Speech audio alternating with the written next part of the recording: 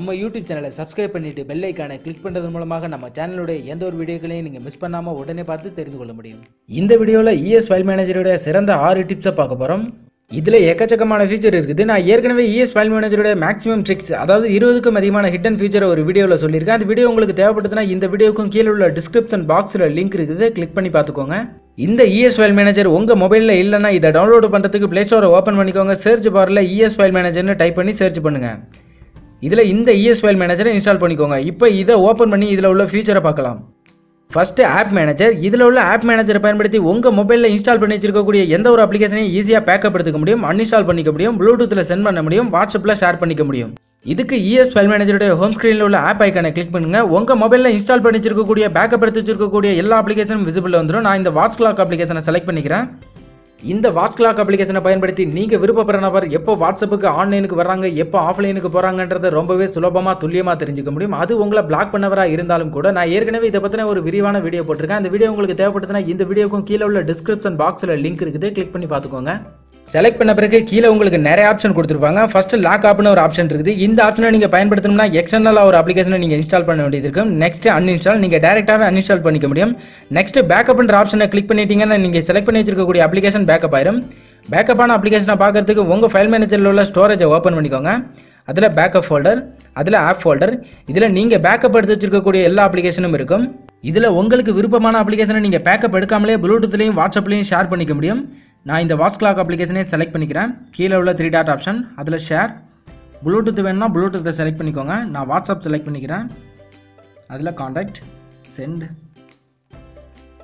Next height files. எந்த ஒரு external அப்ளிகேஷனும் இல்லாமல் இந்த ES ஃபைல் மேனேஜர்லேருந்து எந்த ஒரு ஃபோல்டர், ஃபோட்டோ, வீடியோக்களை ஹைட் பண்ணிக்க முடியும். நீங்கள் ஹைட் பண்ணி வச்சிருக்கக்கூடிய ஃபோட்டோ, வீடியோக்களை கேலரிலேயோ MX பிளேயர்லேயோ பார்க்க முடியாது. நான் என்னோட இன்டர்னல் ஸ்டோரேஜை ஓப்பன் பண்ணிக்கிறேன். அதில் இந்த ஃபோட்டோவை செலக்ட் பண்ணிக்கிறேன். இந்த XXX ஃபோல்டரையும் செலக்ட் பண்ணிக்கிறேன். கீழே உள்ள 3 டாட் ஆப்ஷன், அதில் ஹைடு. நாம் செலக்ட் பண்ண ஃபோட்டோவும் ஃபோல்டரும் ஹைட் ஆகிடுச்சு. ஹைடான ஃபோட்டோவையும் ஃபோல்டரையும் பார்க்குறதுக்கு மேலே உள்ள லைன் ஆப்ஷன், அதில் டூல்ஸ், அதில் ஹைடு லிஸ்ட். இதில் நாம் ஹைட் பண்ண ஃபோல்டரும் ஃபோட்டோவும் இருக்குது. நான் ரீஸ்டோர் கொடுக்குறேன். ரீஸ்டோர் கொடுத்தீங்கன்னா நீங்கள் எந்த இடத்துலேருந்து இந்த ஃபோல்டரையும் ஃபோட்டோவையும் ஹைட் பண்ணிங்களோ அந்த இடத்துல இந்த ஃபோல்டரும் ஃபோட்டோவும் ரீஸ்டோர் ஆகிடும். நீங்கள் ஹைட் பண்ணி வச்சிருக்கக்கூடிய ஃபோட்டோவை பார்க்குறதுக்கு உங்கள் கேலரிலேயோ MX பிளேயர்லேயோ உள்ள ஆப்ஷனில் போய்ட்டு ஸோ ஹிடன் ஃபைல்ஸ்னு கொடுத்தா கூட பார்க்க முடியாது.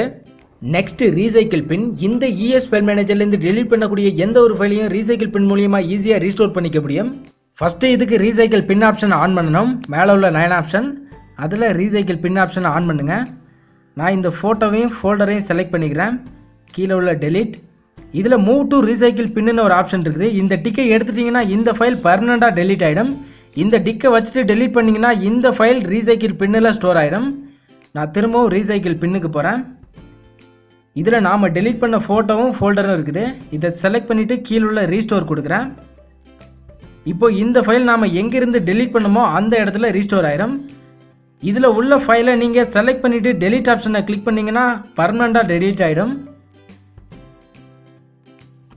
இதில் நீங்கள் ரீசைக்கிள் பின்னில் ரீஸ்டோர் பண்ணக்கூடிய எந்த ஒரு ஃபோட்டோ அண்ட் வீடியோவையும் கேலரிலையும் MX பிளேயர்லையும் காட்டாது. Next gesture. இந்த ES ஃபைல் மேனேஜர்லேருந்து உங்களோட ஃபேவரட் அப்ளிகேஷனை டேரெக்டாக ஓப்பன் பண்ணி பார்க்க முடியும். இதுக்கு மேலே உள்ள லைன் ஆப்ஷனை கிளிக் பண்ணுங்கள். அதில் கேஸ்டரை ஆன் பண்ணிவிட்டு செலக்ட் பண்ணிக்கோங்க. நான் ஏற்கனவே 3 கேஸ்டரை ஆட் பண்ணி வச்சுருக்கேன். 1 வரைஞ்சோம்னா டவுன்லோட் ஃபோல்டர் ஓப்பன் ஆகும். C வரைஞ்சோம்னா குரோம் ப்ரௌசர் ஓப்பன் ஆகும். கொஸ்டின் மார்க் போட்டோம்னா இந்த ES ஃபைல் மேனேஜர் எக்ஸிட் ஆயிடும். அதாவது பேக் வராமலே நீங்கள் எக்ஸிட் பண்ணிக்க முடியும். புதுசாக கேஸ்டரை கிரியேட் பண்ணுறதுக்கு மேலே உள்ள ப்ளஸ் ஐக்கானை கிளிக் பண்ணுங்கள். அதில் open folder, common, Windows, other ஆப்னு இருக்குது. காமனை கிளிக் பண்ணிங்கன்னா நீங்கள் பேக் பட்டன் வர்றதுக்கும் எக்ஸிட் பண்ணுறதுக்கும் நீங்கள் ஒரு கேஸ்டரை வரைஞ்சிக்க முடியும். நான் அதர் ஆப்பை கொடுத்துக்கிறேன். ப்ளே ஸ்டோர், எஸ்ன்னு வரைஞ்சிக்கிறேன். ஓகே, கேஸ்டர் கிரியேட் ஆகிடுச்சு. மேலே ப்ளஸ்ஸுக்கும் பக்கத்தில் கேஸ்டர் ஐக்கான் இருக்கும் பாருங்கள், அதை செலக்ட் பண்ணிக்கோங்க. இதில் உங்களுக்கு தேவையான இடத்துல இந்த பபிளை வச்சுக்கலாம். நான் இந்த இடத்துல வச்சுக்கிறேன். செலக்ட் பண்ணுறேன். இப்போ நான் எஸ்ன்னு கொடுக்குறேன். அதாவது அந்த கேஸ்டரை கிளிக் பண்ணி அதிலிருந்து தான் ஸ்டார்ட் பண்ணணும். ஓப்பன் ஆகிடுச்சு. திரும்ப C,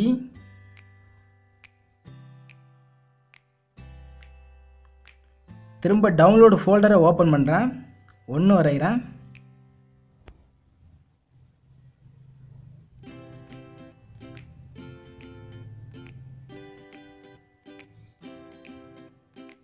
திரும்ப எக்ஸிட் பண்ணுறேன். எக்ஸிட் ஆகிடுச்சு.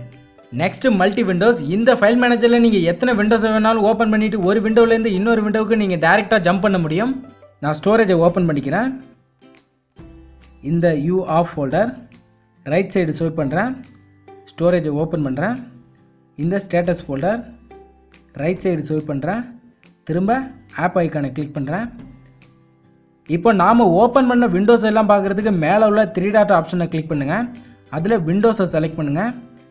இதில் நாம் ஓப்பன் பண்ணி வச்சிருக்கிற விண்டோஸ் எல்லாம் வரும். இதை நீங்கள் டேரெக்டாகவே கிளிக் பண்ணி ஜம்ப் பண்ணிக்க முடியும்.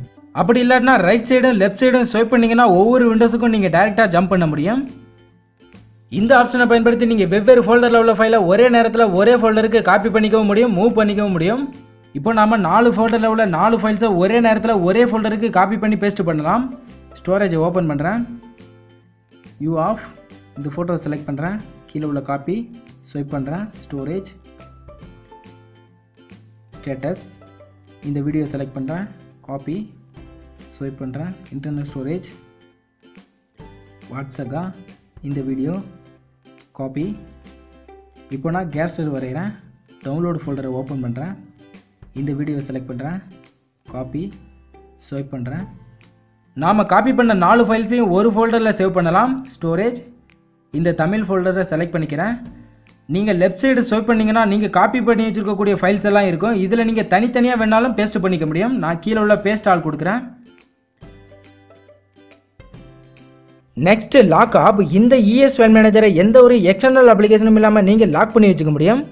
மேலே உள்ள line option, setting, password setting, app ப்ரொடெக்ஷனை on பண்ணுங்கள். கீழே சேஞ்ச் பாஸ்வேர்டுன்னு கேட்குது, அதை கொடுங்க. நான் ஏற்கனவே பாஸ்வேர்டு செட் பண்ணி வச்சுருக்கிறேன். 1 2 3 4. கீழே நியூ பாஸ்வேர்டு கேட்குது, அதுலேயும் 1 2 3 4ன்னு கொடுக்குறேன்.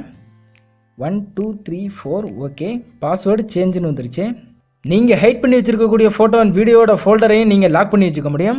3வது ஹைட் லிஸ்ட்டுன்னு இருக்குது பாருங்கள், அதை ஆன் பண்ணுங்கள். இப்போ நான் பேக் வந்துட்டு இந்த அப்ளிகேஷனை ஓப்பன் பண்ணுறேன். எக்ஸிட் பண்ணுறேன். பாஸ்வேர்டு கேட்கும். பாஸ்வேர்டு கொடுத்தா மட்டும்தான் இந்த அப்ளிகேஷன் ஓப்பன் ஆகும். இந்த வீடியோவை லைக் பண்ண மறந்துடாதீங்க. உங்களோட ஃப்ரெண்ட்ஸுக்கு ஷேர் பண்ணுங்கள். ஏதாவது டவுட் இருந்ததுன்னா கீழே உள்ள கமெண்ட் பாக்ஸில் கமெண்ட் பண்ணுங்கள். நான் ஃப்ரீயாக இருக்கும்போது உங்களுக்கு ரிப்ளை பண்ணுறேன். நான் ஏற்கனவே ஜிபோட சிறந்த டிப்ஸ் மற்றும் மேக்ஸிமம் ட்ரிக்ஸை ஒரு வீடியோ போட்டிருக்கேன். அந்த வீடியோவில் 20க்கும் அதிகமான ஹிட் அண்ட் ஃபீச்சரை சொல்லியிருக்கேன். அந்த வீடியோ உங்களுக்கு தேவைப்படுதுன்னா இந்த வீடியோக்கும் கீழே உள்ள டிஸ்கிரிப்ஷன் பாக்ஸில் லிங்க் இருக்கும், கிளிக் பண்ணி பார்த்துக்கோங்க. நெக்ஸ்ட் வீடியோவில் வாட்ஸ்அப் குரோம் இதோட சிறந்த மற்றும் மேக்ஸிமம் ட்ரிக்ஸை பார்க்கலாம். தேங்க்யூ ஃபார் வாட்சிங் திஸ் வீடியோ.